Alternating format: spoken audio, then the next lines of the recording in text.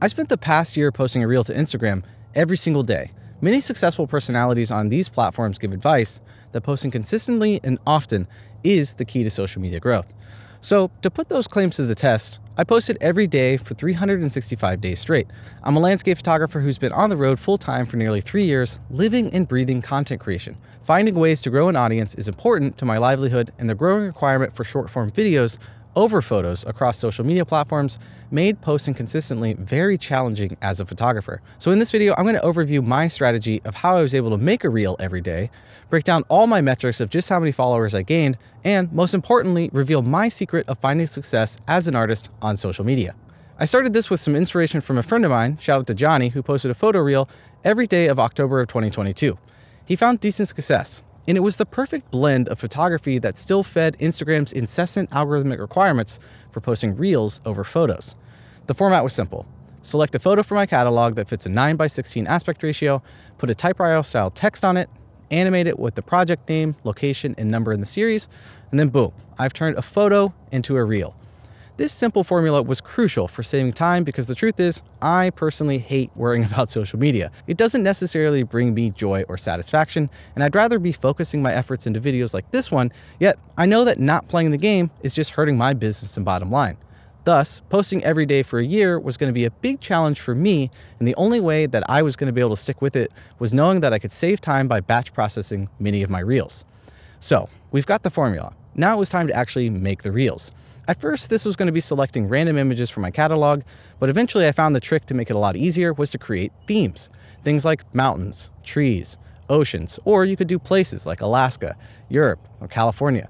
This also allowed me to reuse images multiple times as long as there was enough time in between posting them. I'd come up with a theme, go through my photo catalogs over the past couple years, pick out the ones that fit the theme, then put them all into Premiere, insert them into the formula, export, and airdrop them to my phone. That means I made 30 to 60 reels in a day. Then every day I would go to post, select what I considered some peaceful audio, and I'd hit post. Rinse and repeat for 364 more days. The process took time, but we were able to solve how to make it time manageable.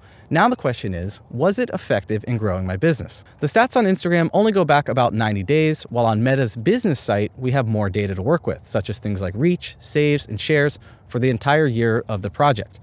But I cannot see my follower stats before May. Thus, from May 28th to October 20th, I gained roughly 775 followers. My growth was pretty consistent over the year, so if I'm generous, I can extrapolate that I gained roughly 1,800 followers posting a reel every day for a year. Now, maybe for you that number seems decent, that is a few followers a day, but for me, that return from a business perspective is pretty bad. And you have to remember that this isn't even factoring in things like organic follows that I might get from YouTube, or websites that I write for, or a myriad of other outside factors during that period.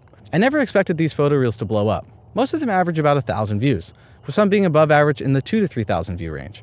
One thing that I loved about them though was that they were just photos from a photographer. Sure, I had to wrap them in a slightly animated package, but at the core of it, they were just my photography. I also never spent a bunch of time on the music or searching for something that was trending.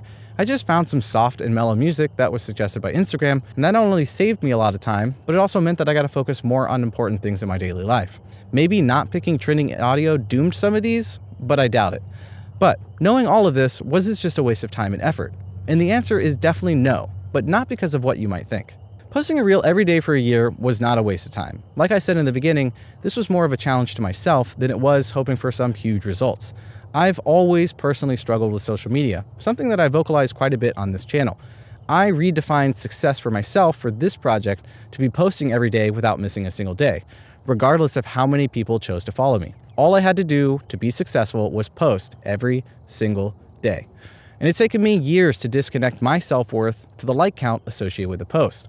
And if you take anything away from this video, it should be knowing that your photography, art, or creations, whatever it may be, have no correlation to how much reach you have on social media. Also, did you realize that I just told you the secret to success as an artist on social media? Did you catch it? Let me explain. A few weeks ago, I made an 8-second reel from a video clip that was visually engaging.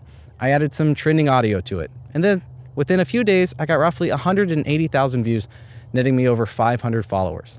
Comparing those numbers to the results I told you earlier, maybe your first thought is that posting frequently isn't as important as everyone says. Or maybe you do what I do, and I slip into the thought that my work just isn't good enough.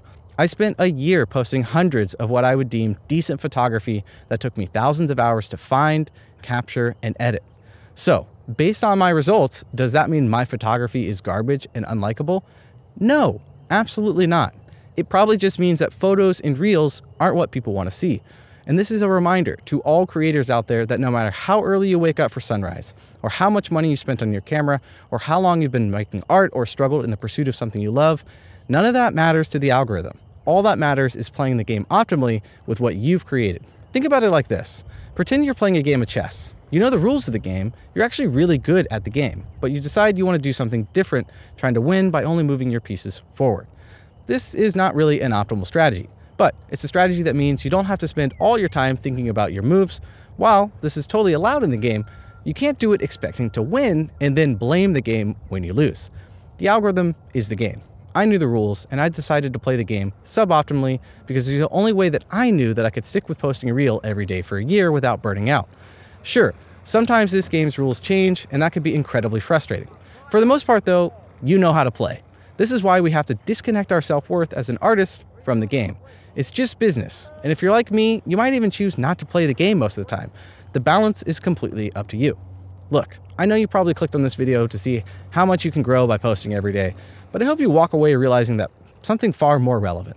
You're important, your art is important, and your like count doesn't correlate to the quality of your work. Sometimes we just got to decide if we want to play the game or not. Maybe a happy medium is to focus energy into playing optimally rather than doing what makes us happy all the time. But if you enjoyed this video, maybe you'll enjoy this one, where I wake up 6 days in a row to capture some images that will never do well on the algorithm. There's even a rainbow or two in there. See you on the next one. Later.